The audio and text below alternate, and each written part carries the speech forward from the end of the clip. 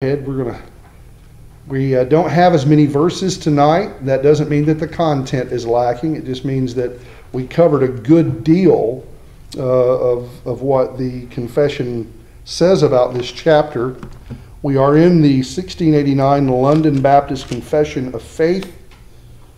It's a confession that many Reformed Baptist churches affiliate with and hold to doctrinally. I don't hold to every single point, and I told y'all when we began this months ago that when we come up on some things, I will tell you that, hey, I'm not where they are on this, and not in a combative way. But the London Baptist Confession is not our ultimate authority. It is drawn from the Scriptures, which is our ultimate authority in the church. So Christ the Mediator, in paragraphs 5 and 6, there are a total of 10 paragraphs in this chapter. And folks, I got to tell you, just from not even a pastoral perspective, but as a believer, this chapter is so rich on who Jesus is and what he has done, what we are benefiting from even now because of what he has done. And this is a great, great chapter to help you to communicate to people that doubt who Jesus is or deny necessary aspects about Jesus. This is a chapter that can help you. Even, you may make the points and they still don't believe them, but it's hard to refute these things.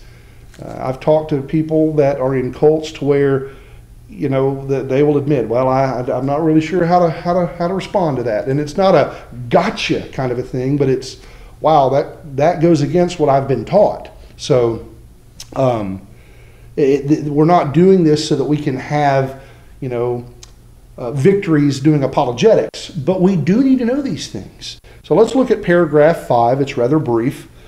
The Lord Jesus has fully satisfied the justice of God. That word fully is important. Obtained reconciliation and purchased an everlasting inheritance in the kingdom of heaven for all those given to him by the Father.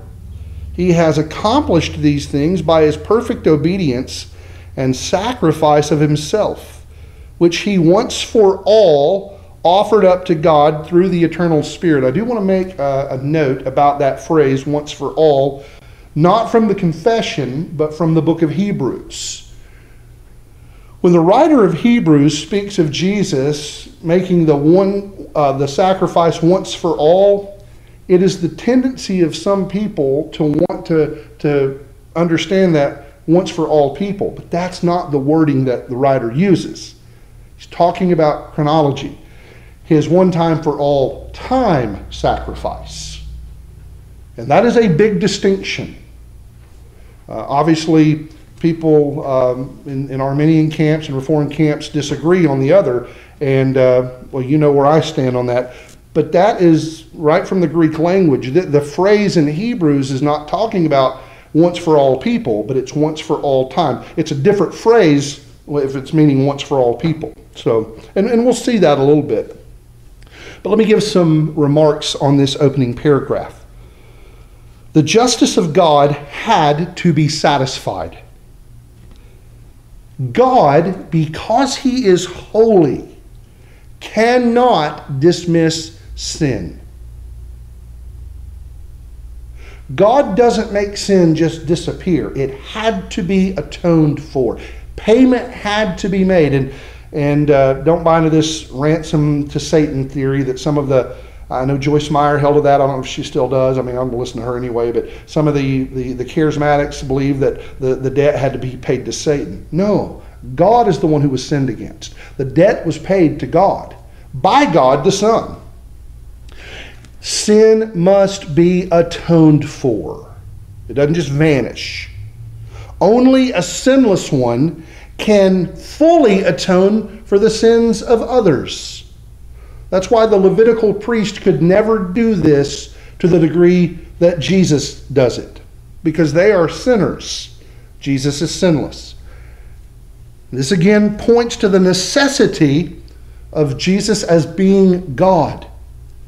Mere man cannot accomplish this. Whereas God and man were separated, Jesus, who is eternally God, becomes man in the incarnation and in what he accomplishes, reconciles the repentant sinners to God, and he does so by his own redemptive work. Salvation is never this: God did his part and I did mine. It is never that. Salvation is of the Lord and only of the Lord. We cannot take any credit in that. None. Well, I repented and believed. Those are gifts. Otherwise, you could boast. And Paul says we can't boast. Our only boast is Christ. Those whom benefit from Jesus' work are those whom the Father gives to the Son. The Father is not obligated to give any to the Son, but he chooses to give some to the Son. Jesus did have to perfectly obey and satisfy every requirement given to him from the Father. And in doing so, he was then able to give himself as the perfect and one-time for all time sacrifice. And this is ultimately the work of God in his triune nature. God the Father is at work in this, God the Son is at work in this, and God the Holy Spirit is at work in this.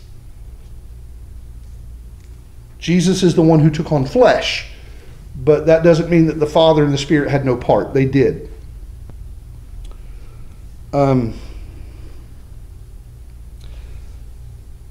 Sometimes people don't like it, and you've heard me say it on more than one occasion, the idea that God would save some, but not all. And again, I'm like a broken record. Why do you think God owed salvation to any adult? To think that, and some people think that, well, God was obligated. You don't understand justice and holiness. You don't. Because if you did, you wouldn't make any charge against God for not saving all. You would be saying, God, thank you that you save any at all. Once you behold God in his holiness, you don't argue with him. You marvel that he would pardon any sinner. It's an amazing thing. John 17, verse 2, I'll read that one.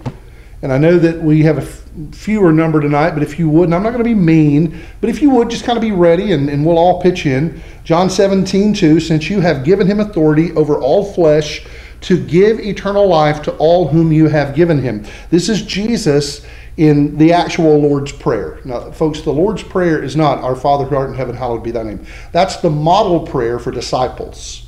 How do I know that? Because in the model prayer, Jesus is telling them, they ask him, teach us to pray. Well, one of the lines is, forgive us our debts, our sins. That's what he's talking about.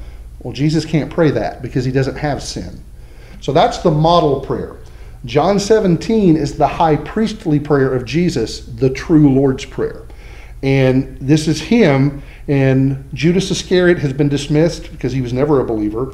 And he's with his 11 apostles, and they are hearing him pray this prayer. And he is speaking about the authority that he has been given from the Father over all flesh, and to give eternal life to those whom the Father has given him to save. And there's an implication there. The Father did all to him. How about Hebrews 9:15? Jan.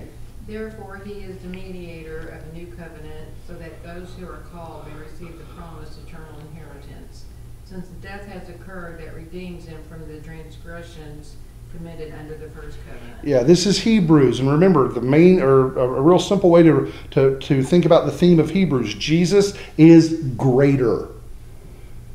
In this section, not only is he the greater covenant giver, he's the greater covenant, and he's the mediator of this new covenant that is better than the old. And those who are called, who are they? Those whom the Father gives to the Son. Yes, the word is the elect. It is, folks. I mean, that's who it's in reference to. So that what? That they will receive what God has promised, the eternal inheritance. Because Jesus' death on their behalf is bringing redemption from their sins. But that had to happen. Jesus had to die to make payment. How about Hebrews 9:14, the verse before that one? Who might do that one? April? How much more will the blood of Christ, who through the eternal Spirit offered himself without blemish to God, purify our conscience from dead works to serve the living God? Okay, key phrase there. Now, the blood of Christ, he had to die. That's not just he bled. No, he died. The eternal Spirit, the Holy Spirit is not a force from God. He is God the Holy Spirit. He's a person. But Jesus offers himself. They didn't take his life. He gave it, and he did so without blemish. Why is that important? Because if Jesus had even one sin, then he is not a viable mediator. He cannot atone for anyone else's sins like only the Messiah can. That's why you can't play around with this. Well, I believe Jesus was good, but I don't know if he was sinless. Well, if he's not sinless, then he's not Savior, and he's not God. That's how big this is. And the writer of Hebrews, talking about Jesus, says, no, he's without blemish. And at another place in Hebrews, he didn't have any sin. That's all very, very important. I know that some in Mormonism believe, because there is a teaching. Now, I had a guy deny it one time, and maybe he just wasn't familiar with it, but within Mormon teaching, Jesus and Satan are spirit brothers. And don't get too much in an argument with them over that, because then you tend to just start getting nasty. But the belief is that Jesus is a man who sinned his way out of that. And as he was able to do that, so can you. Well, if he's a sinner, then he's not able to make full atonement. And he's not Savior. And all of that is huge. And Mormons will tell you that they are Christians, but in truth, they're not. They're not. Well, they go to church more than I do. Doesn't make them saved. Well, they're very faithful. Doesn't make them saved. They have wrong doctrine to an extreme degree. And it doesn't mean that everything they believe is wrong, but the essentials, yeah, they've missed that terribly. Hebrews 10:14, for by a single offering he, Jesus, has perfected for all time those who are being sanctified. Now here's what's awesome about this. A single offering. Let's think back to the Old Testament, the Levitical priest, and there's one high priest. When he dies, the next one is ready to go in that place. Every September, roughly, Yom Kippur, the Day of Atonement. Not that they do sacrifices all the time, but on this one Day of Atonement, the high priest goes into the tent of meeting, not much different than the size of our little sanctuary. And there's the veil that separates the inner sanctuary from the Holy of Holies. The Holy of Holies is that room where the Ark of the Covenant is and where the manifestation of God's presence is. No, God is not confined to a little room, but his presence is there. And he has to go behind that veil, and there's going to be blood placed upon the mercy seat. And all this is fascinating reading back in Exodus and Leviticus. But he's a sinner. So he's got to make atonement for his own sins and then go on behalf of the people. Jesus doesn't have any sin of his own. So what happened every year? They had to repeat the process. Why? Because God did not institute the Levitical priesthood to be that which gave real salvation. But it was useful. It was telling them something. There is coming, more than just a day, there is a coming one, in Genesis 3:15, who will give his life one time, and you're believing him. That's what they were really doing. For those who were believers in the Old Testament, they were taking God at his word concerning the Messianic promise. That's what they were doing. But Jesus doesn't have to repeat the sacrifices. He gives his life one time and one time only. And this might seem like a small issue, but I have a real problem when Roman Catholics keep having their crucifix with Jesus on the cross, and you say, well, it's just symbolic. But they believe in this repeated sacrifice thing. No. His sacrifice one time for all time was perfectly sufficient. He doesn't have to die again and be raised again, die again. No, one time. And Hebrews makes that so clear. But if you're a Roman Catholic, you don't believe that Scripture alone is the ultimate authority. You believe it's Scripture and tradition, and you get really messed up. So by his one-time single offering, one time for all time offering, he has perfected those who are being sanctified. And we are being perfected, and we will ultimately be perfected. We're just not there yet. At least I'm not. Anyone there? Okay.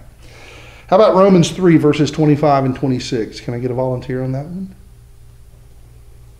Anyone? Go ahead, Jan. Whom God put forward as an appropriation by its blood to be received by faith. This was to show God's righteousness, because in his divine forbearance he has passed over former sins. It was to show his righteousness at the present time, so that he might be just and the justifier of the one who has faith in Jesus. All right. God has put forward as the word propitiation means a satisfactory sacrifice. In the Old Testament, the system of sacrifices, God was very specific on what you could offer. And do you remember in Malachi? Now this is post, exile in Babylon. They've come back. The temple has been rebuilt. And God sends in the prophet Malachi, because the people of the southern kingdom, they're in Jerusalem with a rebuilt temple. They're offering the lame and the blind. And God says, would you offer that to your governor? Well, no. I mean, if someone of importance were coming, we would give him the best. But for me, you give me your scraps. And not only that, you're disobeying my very specific laws.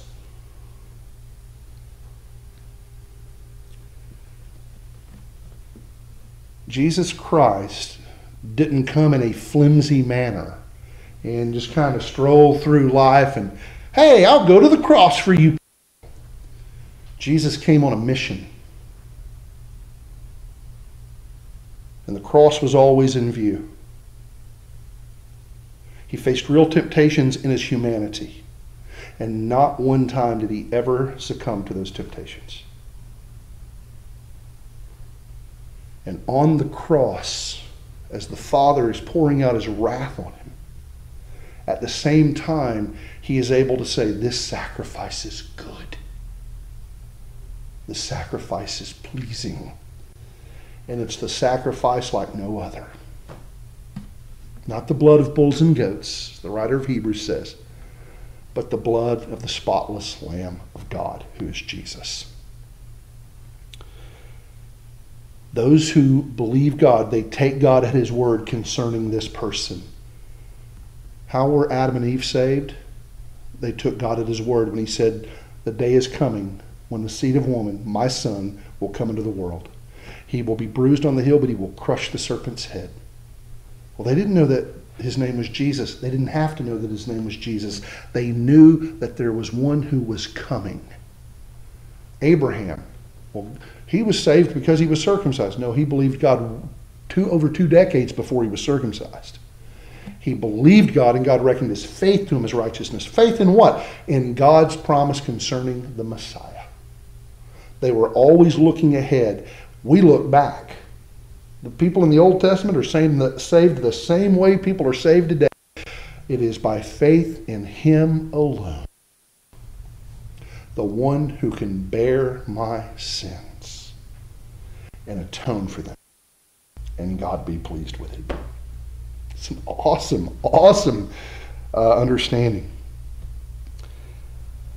When it says that God passed over sins, that doesn't mean he just kind of winked at them and went, oh, no. They have been sufficiently paid for. They have been dealt with appropriately, rightly, and fully. And they can never be thrown at you again in God's courtroom.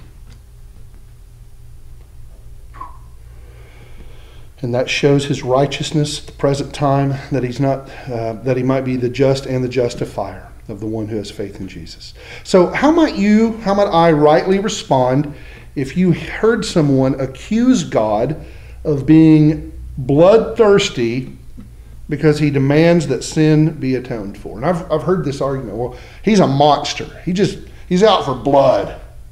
Okay, what's a good response? What do you think? Don't be afraid. He can do what he wants with what's his. Yeah, he's God, and he's never going to defy himself. He's never going to sin. But is he just bloodthirsty? Is he a monster? He's holy. Always get people to that place. One of the ways you can do that, and it doesn't always work, because now sometimes they're not being honest, and sometimes people just, they're very inconsistent. But you can ask probably a lot of people, and I know this is an awful subject. You believe in hell? No. Okay. So you live, you die. Yep. What do you think about child molesters? Oh, they're evil. Well, what if before they get arrested they kill themselves? And you see it, they're just like, because what they've just told you is, well, they got away with it. Now they die, but we all die at some point. And you can just kind of see the wheels spinning of like, they got away with it.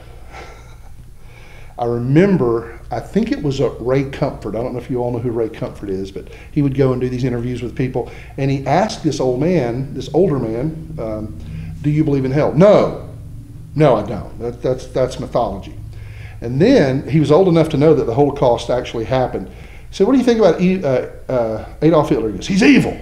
He's going to rot in hell. He goes, now wait, you said you don't believe in hell. He goes, well, for him I do. But what ends up happening in the conversation was, so you realize that if there's not a hell, and people get away with it, and the guy was like, that's just not right. And so he goes into the holiness of God and why it's necessary to have hell, and how we don't get away with it, but how none of us will get away with it, and our only hope is if one goes on our behalf. And by the time this conversation is over, this man is in tears. I mean, when he's first approached, he's rugged. I mean, it's like, I don't want to do this. By the end of it, it's like the reality is sinking in. There has to be a hell, because there has to be a holy God. Sometimes you're going to encounter people that are just going to say what they've heard from others.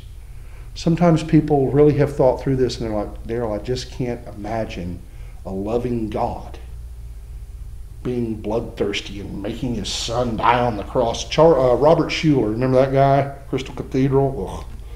False teacher. That's cosmic child abuse. No, it's the gospel. Sin had to be atoned for.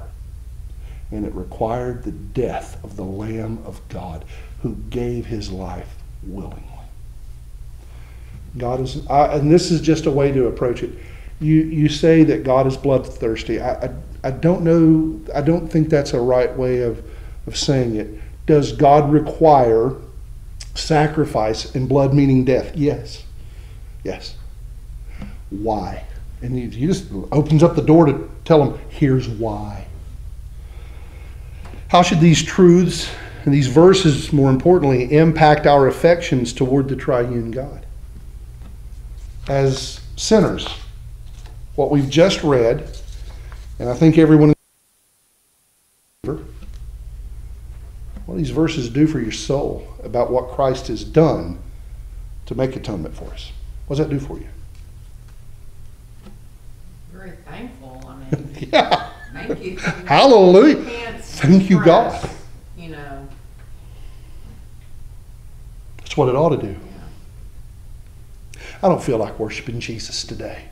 Oh, you don't feel like it? What does that mean? It ought to draw us to the place of, Lord God, thank you. Nothing I face in this life, and people have faced some pretty awful things, nothing that I face in this life should be able to take the joy I have in you, because you have pardoned me and you have given my life meaning. And when the day comes when my heart beats for the final time, I'm going to get to behold you not in fear but in joy. But it's all because of you. Yeah. Well, let's do paragraph 6. The price of redemption was not actually paid by Christ till after his incarnation, yet the virtue, efficacy, and benefit of it was imparted to the elect in every age since the beginning of the world, in and by those promises, types, and sacrifices that revealed him, that's talking about Messiah, and pointed to him as the seed that would bruise the serpent's head. There's that Genesis 3:15 reference. And the Lamb slain from the foundation of the world, he is the same yesterday and today and forever.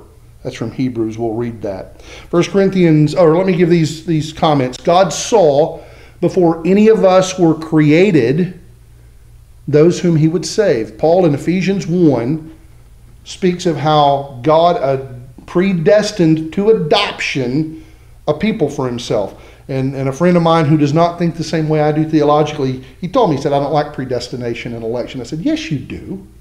You have to, because they're in the Bible. He goes, well, I don't think the way you think on that. I said, yeah, but don't say you don't like predestination and election, because those are biblical words. You must like them because they're there and they're good. You might disagree with my understanding of them, but don't say, well, I don't like the words. They're good. And God knew before any of us were here whom he would save. He knew that. He knew that Satan would fall. He knew that man would fall. None of that took him by surprise. And that troubles some people, but I don't think with good reason. Understanding that God knew that people would sin and he still created them doesn't diminish his eternal goodness. Because God is eternally just. God is eternally holy. Therefore, no sinner can ever rightly accuse God of any wrongdoing. God is gracious in that he pardons any sinner, much less many sinners. From eternity, God has known those whom he would save. The Bible calls these people the elect, and it's not afraid to do so. Even if people don't like that language today, it doesn't matter. Paul used it. The Bible uses it. Peter uses it. Jesus speaks of the people whom the Father gives to him. And still, with all of the eternal knowledge, Jesus did have to enter into time and space, taking on human flesh in the incarnation to become a man so as to accomplish redemption for those whom he was sent to save. And he did every bit of that satisfactorily. So in one sense, God knew me before I was here, yet Christ still had to come and live as a real man and make the payment. But God knew that was going to happen. 1 Corinthians 4:10, we are fools for Christ's sake, but you are wise in Christ. We are weak, but you are strong. You are held in honor, but we in disrepute. Paul talking to the very immature believers at Corinth. How about Hebrews 4:2? We've gone to Hebrews quite a bit tonight. Hebrews 4:2. Who's got that? Anyone? April? For good news came to us just as to them, but the message they heard did not benefit them, because they were not united by faith with those who listened. Okay, now understand something. Some people have the idea that if you're a Jew, you're saved. That is not true. Abraham was a Chaldean who God made into a nation, and he became a Hebrew, later known as the Jews. So Adam and Eve, they weren't Jews. They weren't Gentile. They're just people. But then you have the people of Abraham, and they're the Hebrews, the Jewish people. But then you have those who are not of his line. They're the Gentiles. The Hebrew word is goyim, the nations. There were Jews in the Old Testament who heard the same gospel that other Jews heard, and they didn't believe it. And they perished. They are not with the Lord. And there are some people like, oh, no. If you're Jewish, you're saved. No, not unless you repent and believe.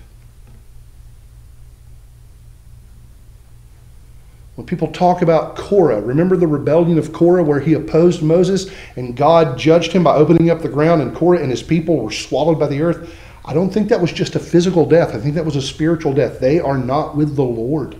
And they were Jews. No person is right with God because of ethnicity or because of birthright. You must repent of your sins and trust Christ to save you, or you will not be with the Lord.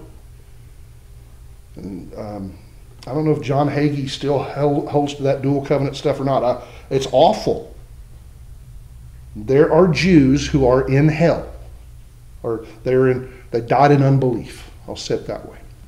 And yes, I do believe that there's a real hell. There's just the argument of is it now what it will be, and I'm not going to get into that tonight. That's just reality. And the writer of Hebrews is talking to Jews who have at least professed faith in Jesus as the Messiah, but now they're being pressured and tempted to go back to Judaism, and the writer is saying, don't do that. Hold fast to your confession. If you go back, then you'll prove that you never believed it, and what you're going back to can't save you.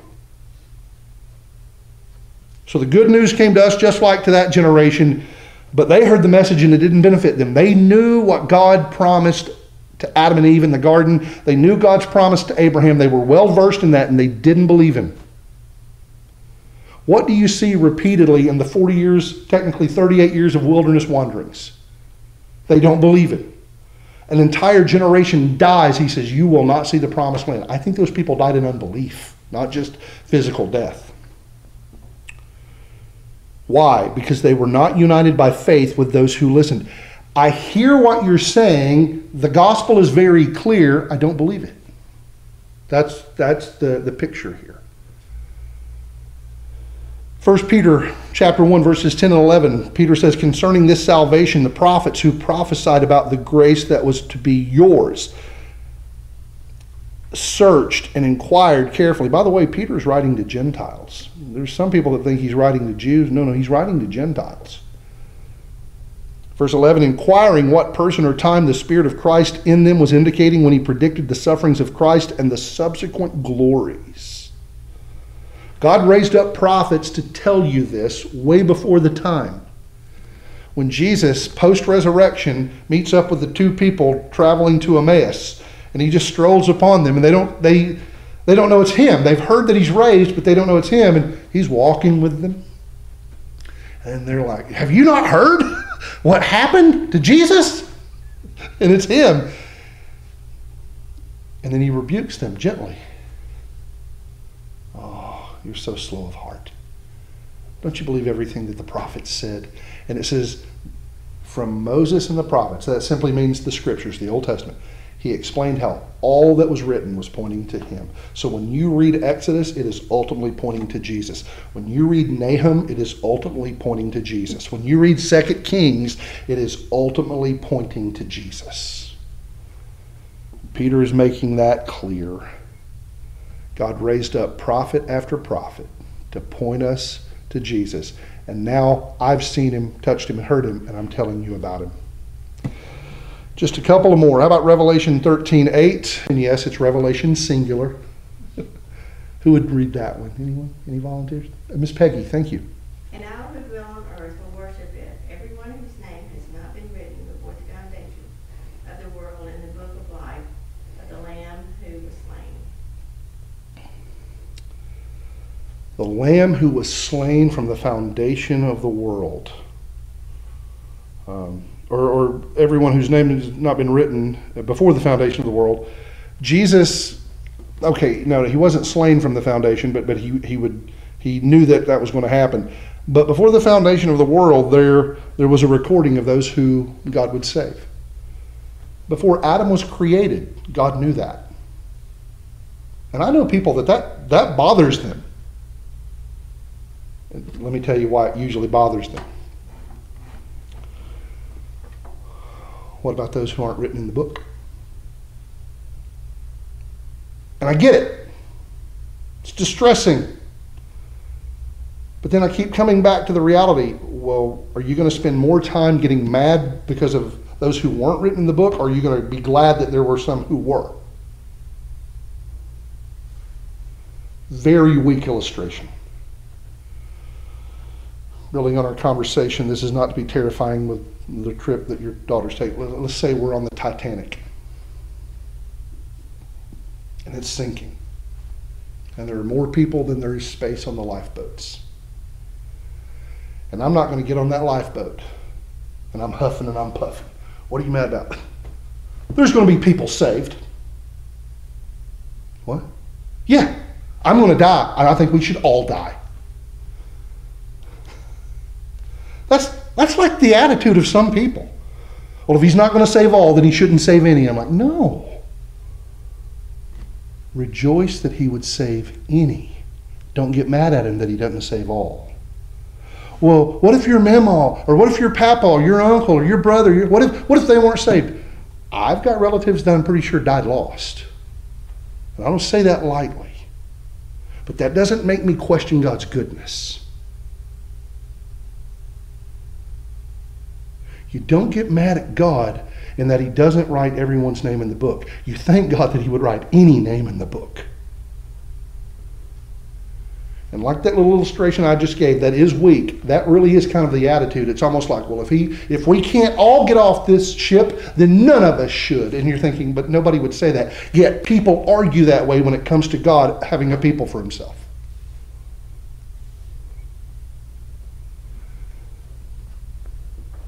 There will never be a moment when a person who has died in unbelief will be able to look at God and say, you are unjust. None. None. Because every single one of us deserve the wrath of God. Luke 16, where Jesus gives the story, and there's a debate. Was that a real story? Is it a parable only? I'm not going there. The rich man and Lazarus, not the same Lazarus from the book of John. The rich man dies and is separated from the Lord in his unbelief. Lazarus dies and he goes to Abraham's bosom. And there's this conversation between Abraham and the rich man, and he says, just send Lazarus over to dip his finger in water and touch my tongue. No, there's a chasm. Can't happen. And then the rich man says, well, send someone from the dead to my brothers so that they don't end up here. Notice the attitude there. He's not saying, God is unjust for putting me here. He says, please send someone to others so that they don't end up here.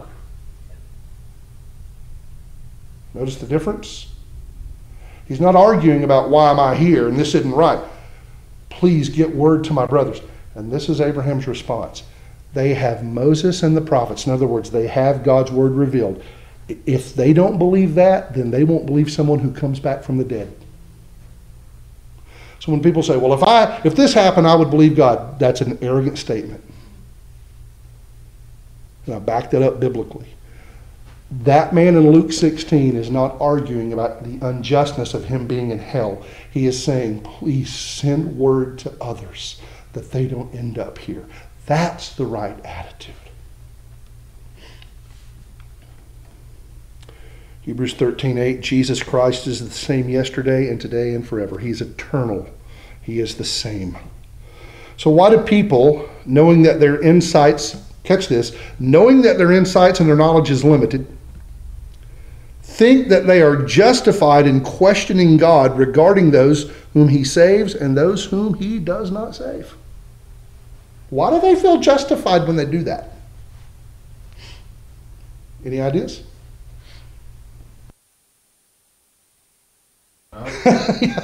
They're speaking in ignorance. Well, I just can't imagine. That's not an authority. That's your imagination. And I'm not being a jerk there. I just don't like this. I just don't like that. Just because you can't figure it out doesn't mean it isn't true, and it certainly doesn't mean that it's not good. When Paul wrote to the Romans, and he says there in chapter 9 that God can show mercy to whom he wants to show mercy to, and he can raise up people to show his wrath, Paul anticipates that some of those believers were going to say, oh, no, I don't like that. That does not make sense. Paul assumes that. How do I know? Because then he immediately follows it up with, and who are you, O man, who says to God? In other words, you want to say that God is not just? Be real careful there. And he assumes that there are going to be some, well, that was exactly what I was going to say. And Paul is trying to do something, not to get into a theological fight, but to say, take a breath, take a look at holy God, and don't ever accuse him of being unjust. God didn't have to pardon any sinner. He has pardoned some. Rejoice. Don't get mad about it. You say, well, Darrell, that's easy for you because your theological position. Friend, I'm not telling you that I came to it easy, but it makes so much sense. Now, in the things that I don't understand, and there are plenty of things that I don't understand, that's where I have my questions. Well, God, no. Lord, I don't know what I don't know. But I know that you're good and you know everything, and that has to be enough because you don't have to explain your ways to me. You don't have to do that. I always go back to the book of Job when Job said, I'm going to ask questions and he's going to answer me. And by the time God gets done with Job, Job is not saying that anymore. He's like, I'm going to stop talking. I'm going to listen. You say what you say, and that's all I need. How should believers respond when they consider that God knew that they would sin against him, and yet he saw their salvation before the world was made? It's going to be very similar to Jan's answer from the first set of questions. How should we respond to the fact that God knew that we would sin, but he also knew who he would save? What should that do for us? Say it. Be thankful. What should it lead us to do? It's a W word, and it rhymes with worship. Worship. Question? Nope. Argue? Nope. God, I don't know what I don't know. And I admit to you that not everything makes sense to me. But it makes sense to you. Your ways are higher than my ways. That's right from your book. You never say oops. You don't make a misstep. You are absolutely holy. And that even if we're only one sinner that you saved, none of the rest could argue against you. So I'm not going to argue against you. I'm going to admit there are things I don't know, things I'm not really settled on, some things I have some real questions on. But